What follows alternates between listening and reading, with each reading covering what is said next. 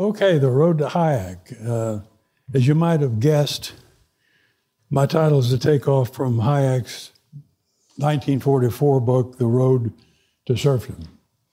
And actually, to get it more specific, it's my road to Hayek. It's what I'll be talking about the first part of this lecture. But my road to Hayek turns out that allows me, as you will see, a special perspective on Austrian economics. So please forgive me if you can for recounting my own early academic experience that led me through mathematics and engineering, but ultimately to Austrian economics and business cycle theory. So a little bit of autobiographical stuff here. So why mathematics? Well, because I was pretty good at it. Thanks mainly to the excellent teachers I had at junior high and high school and junior college.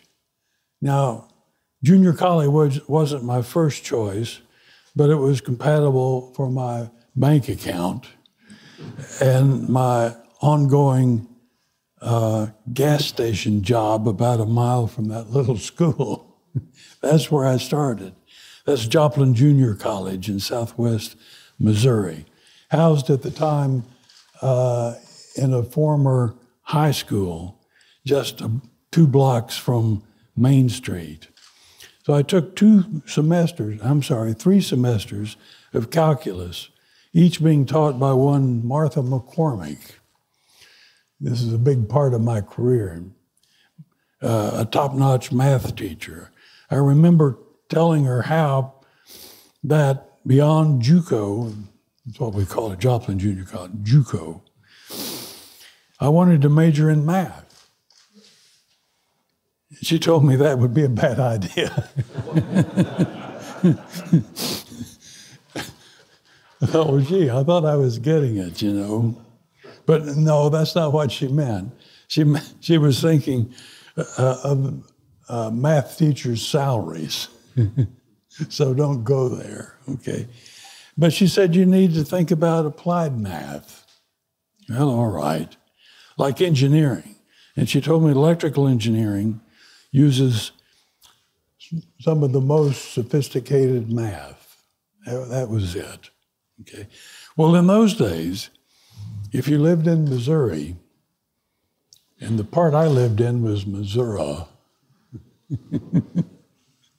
and you want to be serious about engineering, you go to the Missouri School of Mines. Now that's M-I-N-E-S, not M-I-N-D-S. Okay. Missouri School of Mines. And the full name was Missouri School of Mines and Metallurgy. Now, if you close your eyes and say that school's name to yourself 2 or 3 times, you'll know it wasn't a party school, okay? It really wasn't.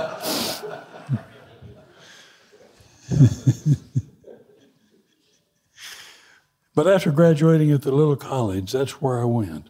Even though the student body at that little town of Rolla, Missouri, consisted of several thousand guys, and I was told 11 girls. Mm-hmm. Now, someone is here today from Missouri School of Mines. Where is he? There he is. Are there more girls there now? No.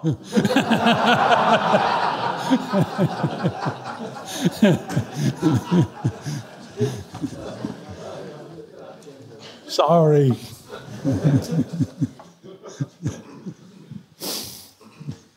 Well, at the time I graduated with a double E degree, as they say, electrical engineering.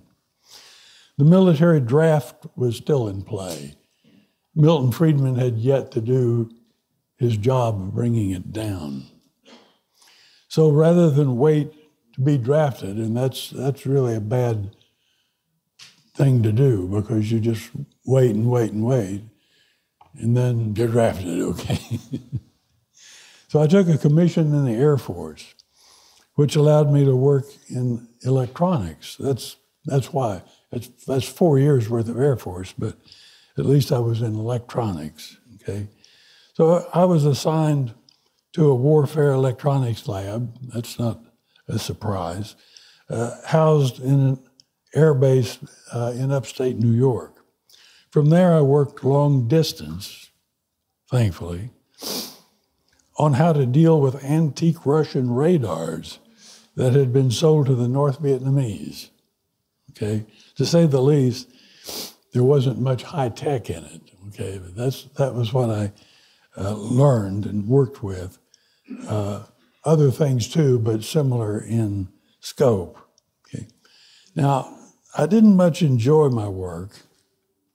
And in off hours, I read a lot of Erskine Caldwell novels.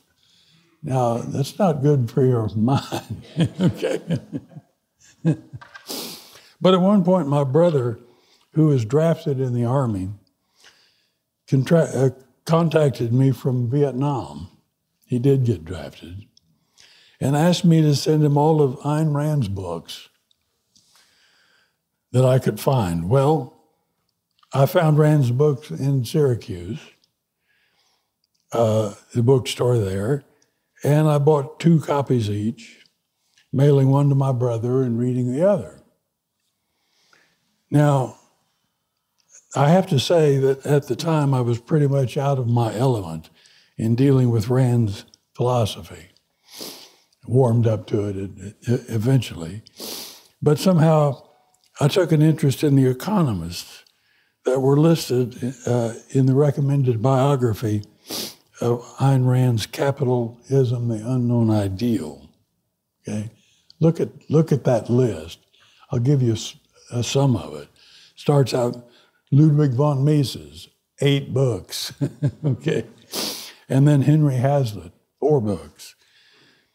Eugen von Bombewerk. Now, did Rand actually read Bombewerk? I don't know. And still more, Benjamin Anderson, Lawrence Fertig, Harold Fleming, John T. Flynn, and others. Hayek wasn't in that bibliography. I was surprised to say that when I pulled it off of my bookshelf a week or so ago. But with that list of authors, I found my way to his book. Now, that was my road to Hayek, all right? Now, I was inclined to call that even the long and winding road, but that's the Beatles, you know, so my road with Hayek, okay? I eventually met Hayek in a number of occasions on Mont Pelerin Society conferences, at Institute for Humane Study conferences. I wrote my University of Virginia doctoral dissertation at IHS while Hayek was in residence there. That was a good bump for me to be able to do that. But now I'm getting my story ahead here. At the end of my military service, I realized that it might not be easy to find a civilian job, given what I'd been doing for 4 years. So under the circumstances, many of my military comrades with similar departure dates registered to MBA programs. Now, that didn't appeal to me somehow. Didn't want an MBA program. But instead, I went for economics. Now, I can't say that mathematics and electrical engineering prepared me for a study in economics. But here's the punchline. Here's what I can say. I can say that by not having been immersed in Keynesian economics gave me a clear head to read and study Hayek and Mises. Almost all the undergraduates end up studying Keynes, even if it's not labeled as Keynesianism. Since then, of course, I've read Keynes, and particularly his 1936 General Theory, which I've read more times than I like to think about. Okay. So once out of uniform, I registered for a master's degree at the University of Kansas City. Thought that I'd stay within the Missouri gambit because I'm coming out of engineering and going into graduate work in economics. It was there that for the first time I got some Keynesianism. Okay, so that's my start with Keynesianism. And it was, as some of you may already expect, Keynesianism of the ISLM variety. How many people know what that means? Okay, good. IS is investment and saving, and LM is liquidity and money. There's a bunch of graphs that show how it all hangs together. Also, there was some heavy doses of institutionalism. At Kansas City, pronounced by 3 syllables, institutionalism. And who is that? Thorstein Veblen and Clarence Ayres. I couldn't handle that. I'm sorry. And even Marxism. Well, we know what to say about that too. Now, there was some neoclassical micro there, some good neoclassical micro. But my focus was on macro, and especially the Austrian theory of the business cycle. I was intrigued by the interlocking graphs of ISLM that set out the Keynesian vision, but I wasn't actually won over for it. Still, though, I was intrigued. And my challenge was to create interlocking graphs that capture the Hayekian view. Nobody had tried to do that. There are graphs in Rothbard and elsewhere, but interlocking, that's what you have to have going to see the full picture at once, okay? And I say that I do these graphs to capture Hayek's view, and I say Hayekian rather than Misesian, only because Mises didn't do graphs. Thumb through human action. You don't find them. And somewhere he wrote, I know Ebling knows this, somewhere he wrote, graphs are only for undergraduates. Sorry.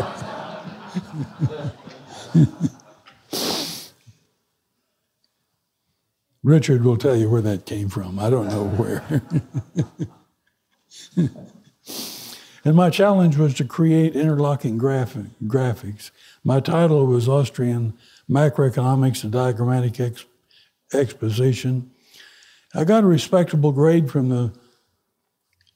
the professor, and surprisingly, he suggested that I present it at an upcoming Midwestern Economic Conference in Chicago.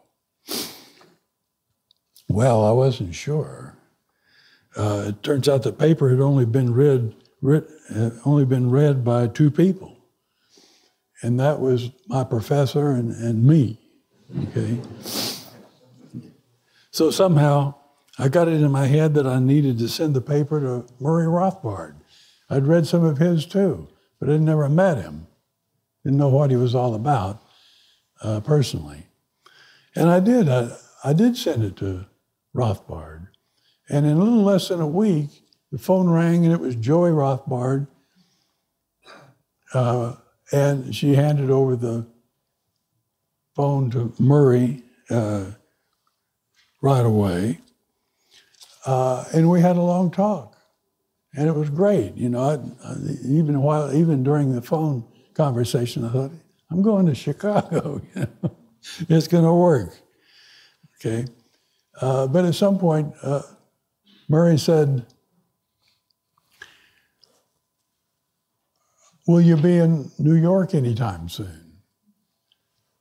I was in Kansas City. I was working in the semester. I had no thought of going to New York or going out of state anywhere.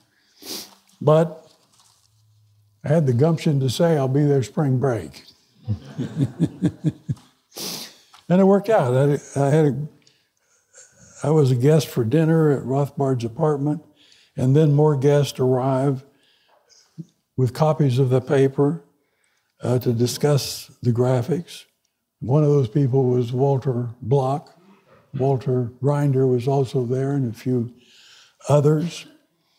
And I didn't know Murray very personally at all. But after dinner, we started conversations that went on and on. It was great. I mean, I wanted to hear all this stuff.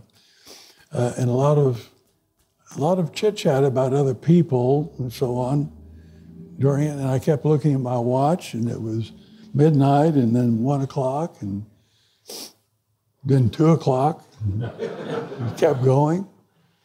And I kept trying to get my stuff together and moving towards the door, and nobody would recognize that. And essentially, I got away at 4 o'clock. So Murray was a total night owl, but it was a great evening for me, for sure. So Rothbard, looking back, I think I'd be surprised that he would like that as much as he seemed to. But the reason he liked it is because he saw it beating the diagrams or beating Keynesianism at their own game. Keynesianism has all the interlocking, well, so do we, And it tells you another story. So that's what he liked.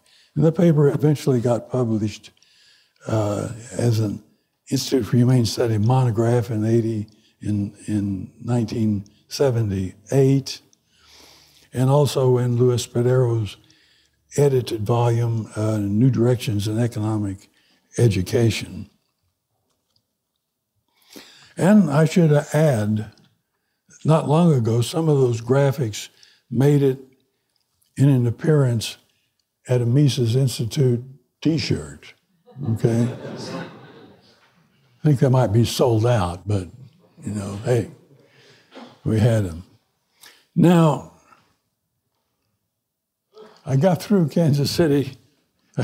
Here I was at University of Missouri at Kansas City, and I got through that. Let me confess, though, up front, that as an upstart Austrian, I wasn't always on the straight and narrow. One of my Kansas City professors was also an economist at the Kansas City Federal Reserve Bank. And after finishing my master's degree, I took a job at the Kansas City Fed.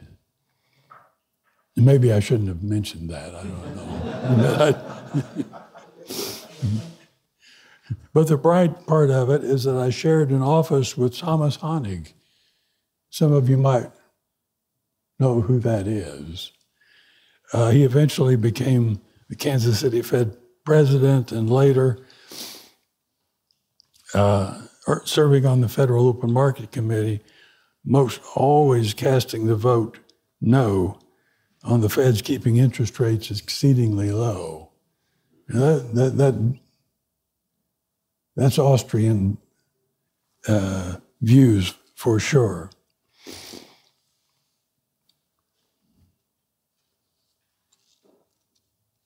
So as you know, that advice was wholly compatible with the Austrian view. Honig put me on to Axel Leonhofer. That was his hero. And that's the 1980s or 68 book on Keynesian economics and the economics of Keynes. And that's a great book. And there's a lot of Austrianism there, even though he doesn't necessarily talk to it about that. I could see that Leonhofer had a streak of Austrianism in him.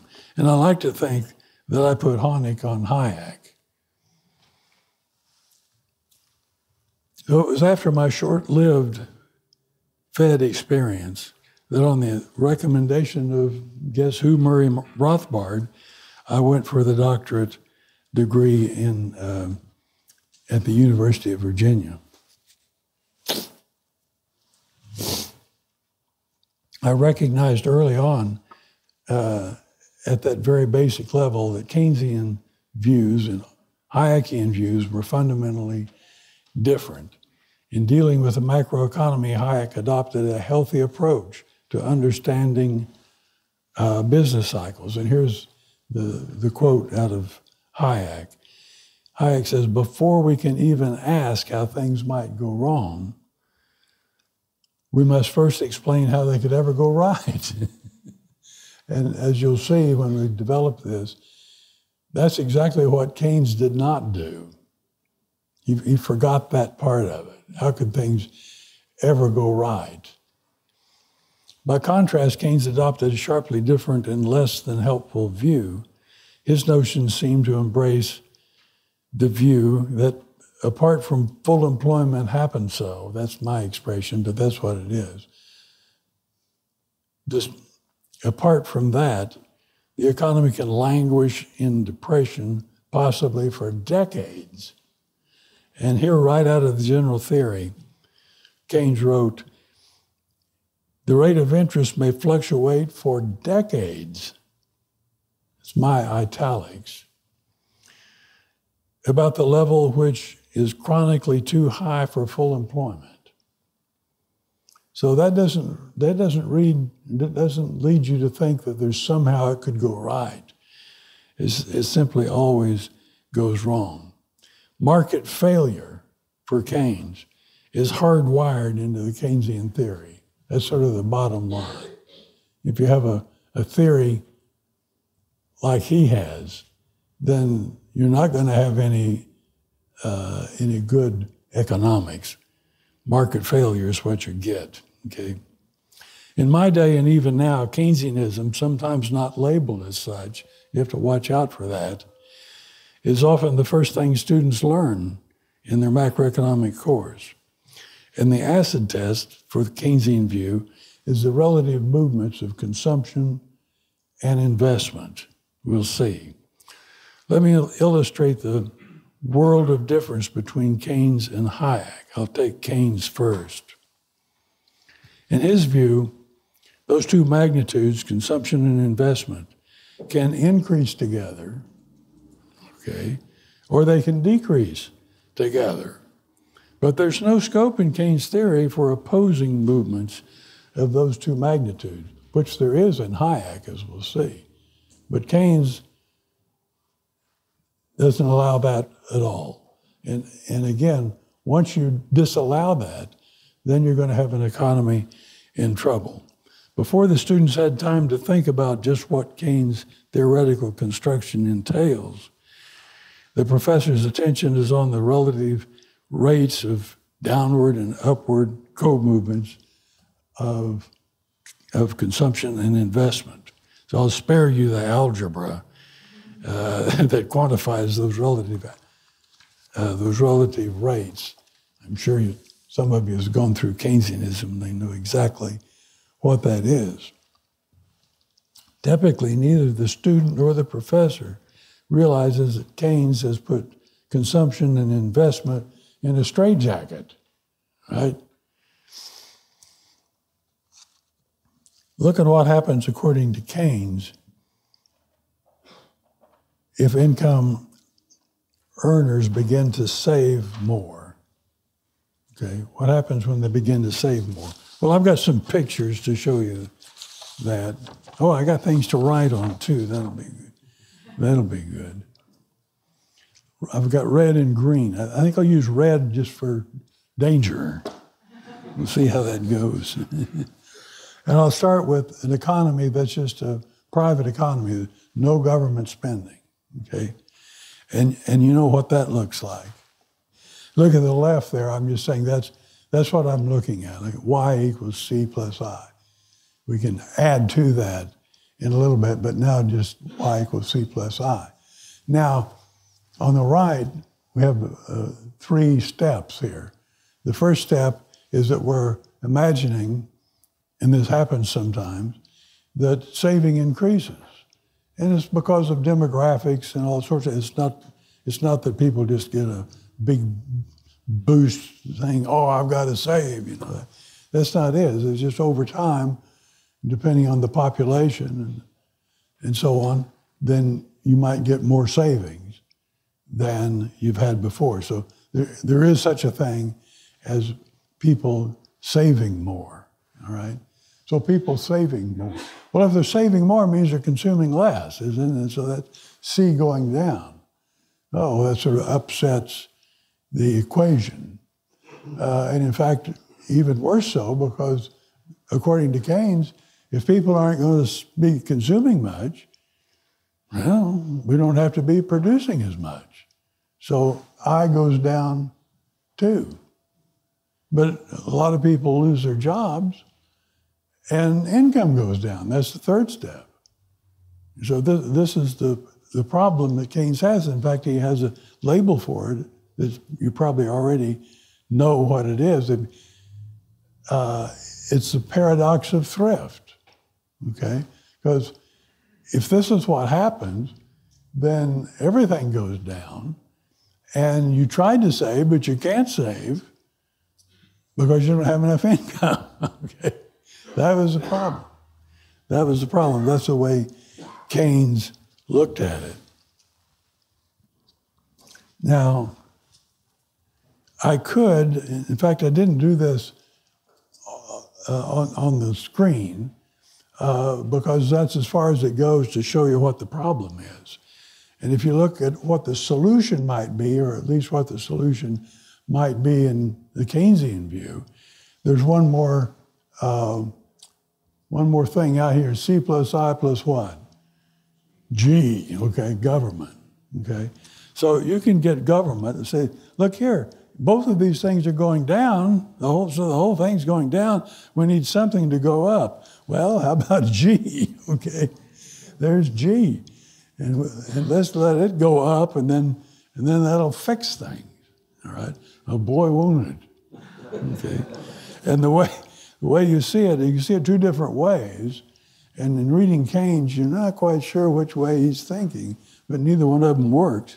One is that if you have all this G to fix the picture, to fix the whole thing, you need to get some money for it. And if you get it from taxes, it comes out of Y, then after tax Y is going to be way down. That's not going to work very well, okay? And the alternative, of course, is getting the G from the central bank. And if you do that, it seems okay for a while, all right? Seems okay for a while. But that's what gets you into a business cycle, all right? So there's nothing I could put there that would show you how, okay, this will fix it. This will work out right. It ain't going to happen. It's just a question of which way do you try to do it and what's the outcome, okay? So G to the government to the rescue just isn't going to do it, all right? Okay, people may lower their consumption in order to save more, and then there's the C plus I, and with I and then Y going down, you have trouble saving. This is Keynesian's paradox of thrift, okay? Hayek didn't have any paradox of thrift, okay? Now we put G in the picture. And it turns out here that if that's what you do, then you get an artificial boom or other problems all along. So Keynes' vision is very different than Hayek. Normally, this is in Keynes, or at least frequently, and for long periods, the economy is inside the production possibilities frontier. Well, we know how that goes.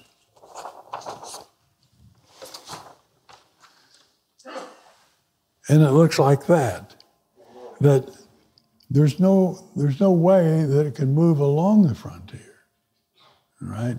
It's either inside the frontier or it could be going up towards the frontier. But if it happens to hit the frontier, well, that's a miracle. I mean, there was no way that would do that except just by happen so from Keynes. So the co-movements of C and I consist of movements inward away from the frontier and outward towards the frontier, or with the central bank's help beyond the frontier, but only in nominal terms, that is, inflation, which eventually gives you the whole business cycle business, okay? Keynes' theory simply doesn't allow for opposing movements of consumption and investment, consuming less and investing more in order to have increased C in the future. That just doesn't happen. It does happen in Hayek. And so now I show you what Hayek would be doing.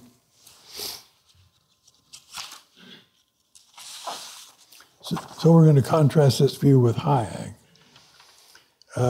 showing here how in Austrian theory opposing movements can actually happen when there's increased saving behavior, and showing that the market economy can stay out of the Keynesian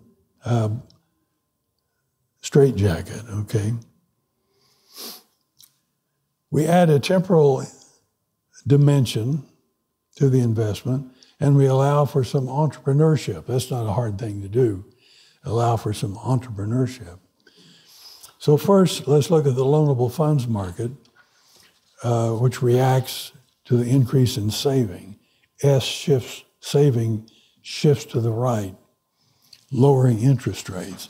You're all familiar with that. If I just do the loanable funds market, it looks like that.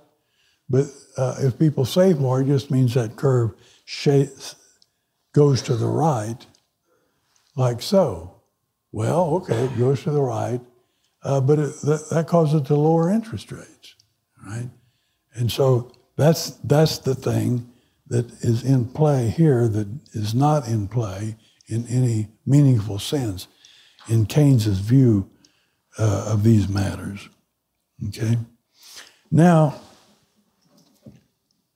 so you see that you have the economics to get more investment and less consumption, but there's a time element here, and of course that turns out to be the Hayekian triangle.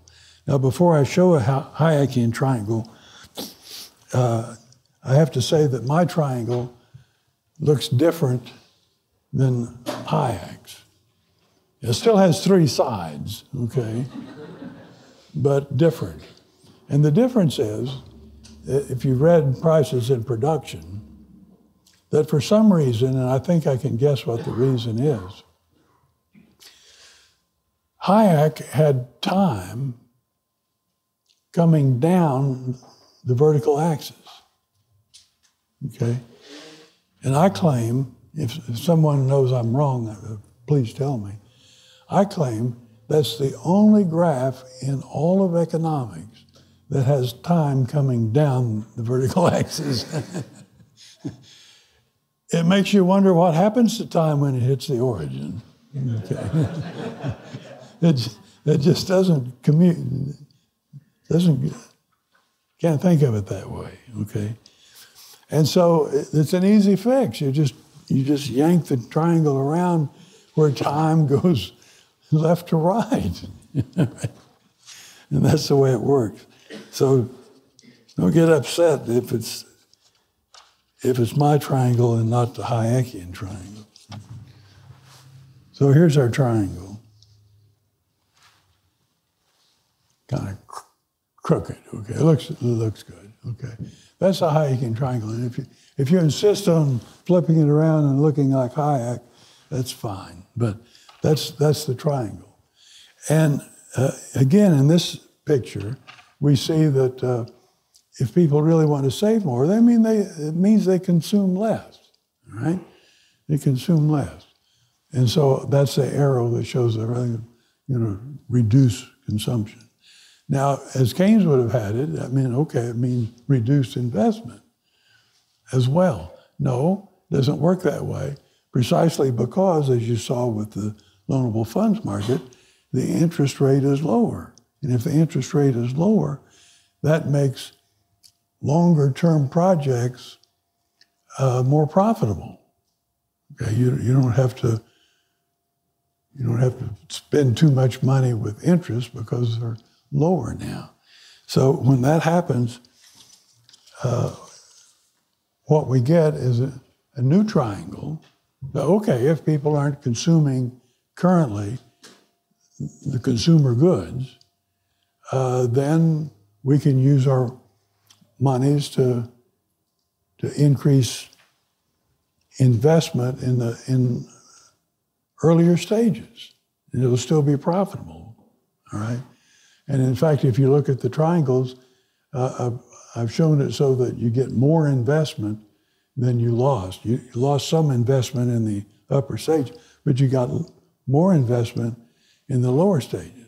Because when people are saving more, then that leaves a lot of stuff they're working and making available for use in the triangle, all right? So that's the way that works.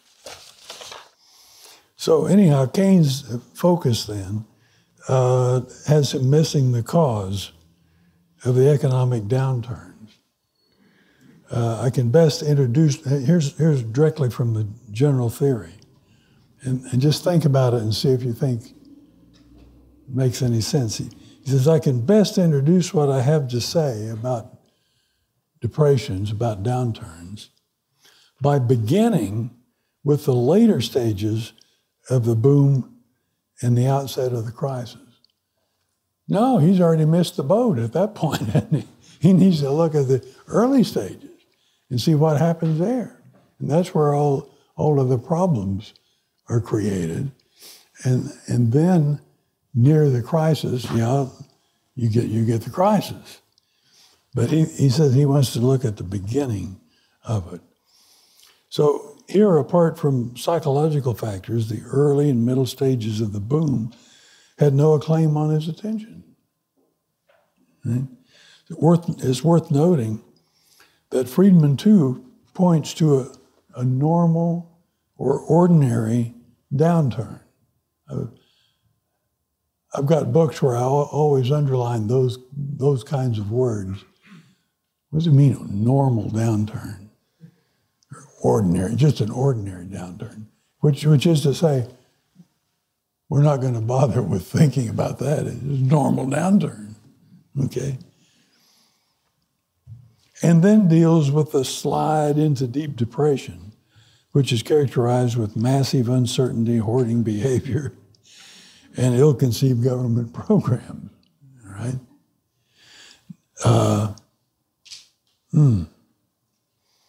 So in contrast, Hayek focuses on the dynamics of the inflationary central bank's unsustainable boom, which leads to a crisis. And I've heard Hayek say that when he used that term crisis in this context, he didn't mean the entire falling to a deep level of the economy. He didn't mean that. The crisis was simply the economy has quit going up and has started going down. And the whole notion about the interest rate effect is what gives that to us. We know that if you have the interest rate too low, then you have too much early stage investment, and you run out of you're right. You ran out of stuff in order to finish, okay? And so that's the crisis, right? And it's another thing about what happens all the way down. It's the same things I mentioned a minute ago. There's massive uncertainties. Well, we know why that is. Hoarding behavior, ill-conceived government programs. So it snowballs. It gets worse and worse because people are doing the wrong things to try to fix it. Okay. So in contrast, Hayek focuses on the dynamics of inflationary central bank's unsustainable boom that leads to a crisis, again, causes it to start to turn down. And that means that initial downturn, okay? Let me recognize that Keynes and Hayek, face to face, were always collegial with one another, but the writings elsewhere, not so much. And I'll just mention two to give you the flavor. One has to do with the concept of forced savings. And this is mentioned in the general theory. And if any of you have worked for that term, you got to be real careful and decide which of the half dozen meanings that that's supposed to have, okay? Because it's not clear just what forced saving means in this context. And that's the phrase that Hayek used. And he and others had a meaning to it that seems almost, well, more than almost, counter to the idea of forced savings. And it goes like this. Hayek has explained in a footnote, I guess he realized that term isn't exactly right, but he has in a footnote that forced saving, what it means is despite their using any actual savings, so that's not for people aren't forced to save literally, that could carry the investment to completion. So it turns out that in the early stages, too much stuff is being used. That could be called real forced saving, as opposed to handing over the money as savings. So that real forced saving means that people are building too many things at the early stages, and they're going to run out, and it's not going to work, and you're going to have a downturn. That's what it means, okay? And so the question we could ask Keynes, and we're happy to get an answer because we just need to know. So let me recognize, let's see. Okay, I say one issue in the general theory focuses on the increase in the quantity of money that supposedly causes forced savings, okay? Well, we've gone through, we know what it actually means. So if we ask Keynes what that means, here's what he says. You need to write this down because he says it in the general theory at the time where he's asked, what can you say about forced savings, okay? And here it is. He says, at this point, we're in deep water. The wild duck has dived down to the bottom as deep as she can get and bitten fast hold of the weed and stangle and all the rubbish that's down there. And it would take an extraordinary clever dog to dive down and fish her up again.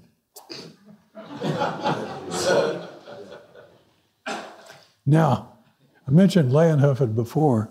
I have it from Leyenhofen. He says this is an obvious reference to Keynes. You got to, I didn't pick that up the first time I read it in general theory, but I think Leyenhofen was right, that he knew that Keynes used forced savings, and he knew that the Austrian theory was a bunch of bunk. He didn't like it. And so that's what he said. That was Keynes' reason there, okay? So now let me offer a tucked away passage in Hayek's Pure Theory of Capital. And in fact, it's in the part of that theory where capital isn't that pure, okay? Near the end of the book. But here's what Keynes says. It's not surprising that Mr. Keynes finds his view anticipated by the mercantilist writers and gifted amateurs. Concern with the surface phenomenon has always marked the first stage of the scientific approach to our subject. But it is alarming to see that after we have gone through the process of developing systematic account of those factors which in the long term determine prices and production, we are now called upon to scrap it in order to replace it by the short-sighted philosophy of a businessman raised to the dignity of a science. That's what he had to say about Keynes' general theory. Now, I've allowed myself enough time to say something about Friedman and Hayek.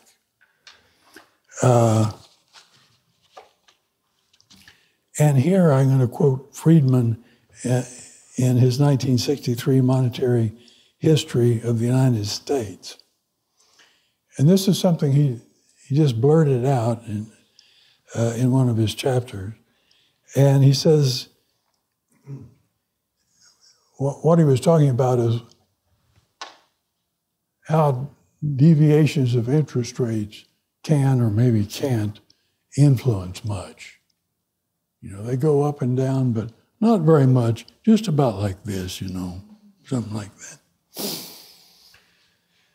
And so Friedman says it's a sound general principle that great events have great origins.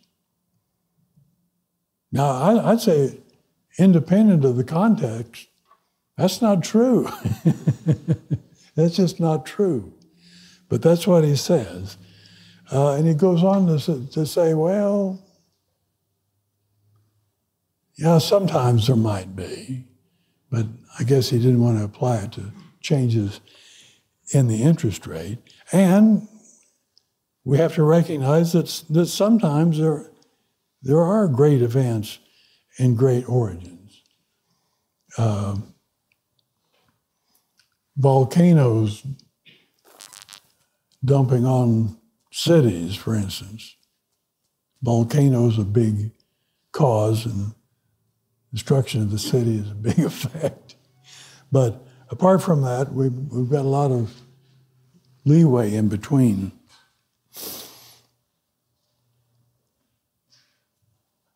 And I write here that now in a follow-up, in the same paragraph, they do a little whistling in the dark. In other words, it's a sound principle, but not quite sure.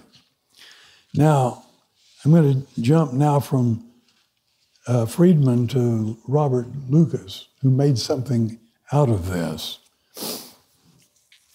And Lucas, we can call him a monetarist if we choose.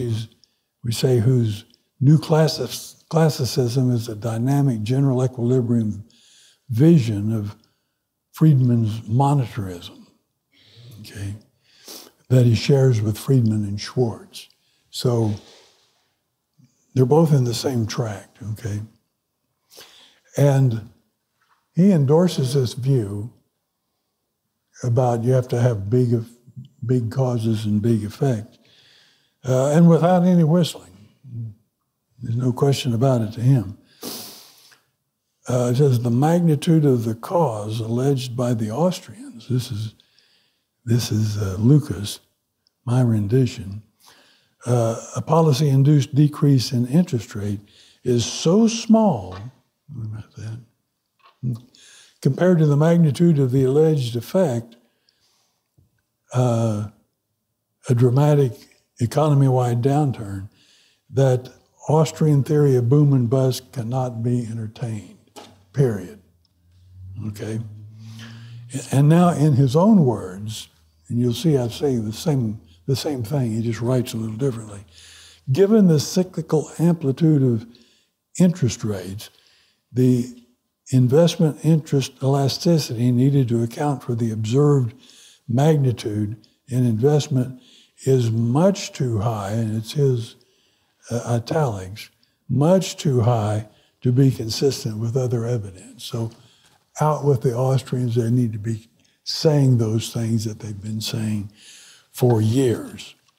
Now, in an article, a chapter that I contributed to a book on Keynesianism, I claim that he's wrong on 3 counts. And yet in getting ready for this lecture, I realized that I'd made a mistake. There are 4 counts, okay? There are 4 counts. And it goes like this.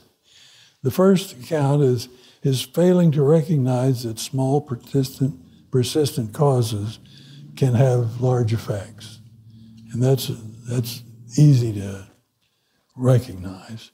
2, he thinks of interest elasticity of investment as a whole. Interest elasticity of investment as a whole, okay, rather than divergent interest elasticities of early stage and late stage investment goods. In fact, that's what causes the problem. You get too much stuff in the early stages and not enough stuff in later stages, right? And if you try to quantify the elasticity as a whole bunch, well, you'll miss the problem, all right? So that's number 2. He's wrong about that. And thirdly, he takes the effect, to be the entire peak to trough, a movement that will invariably entail complicated factors, including ill-conceived policies aimed at rekindling the boom. And now here, we go back to this business about the crisis. He's not talking about the whole shebang. He's talking about the downturn, which can get amplified by a lot of things that go wrong and a lot of things that go stupid, with the government doing all the wrong things to solve the problem. It makes the problem worse. So that's the third thing. And now the fourth thing, see, he's talking about relative movements. What about that movement in interest rate as opposed to the movement top to bottom to the Depression? He fails to realize that even if the Federal Reserve just kept interest rates from rising when market forces were pressing upwards, that too would trigger the eventual downturn. That's what I claim. And yet, if Lucas tried to do his math, he'd have trouble because there wasn't any change in the interest rate. Okay. But if there was a change in market forces that isn't detected, nobody knows what that was, then his results just are meaningless. Okay, there wasn't any change in the interest rate, but there should have been. It should have been allowed if market forces were pushing upward. Okay, that's where I'm quitting. Okay. Thank you very much.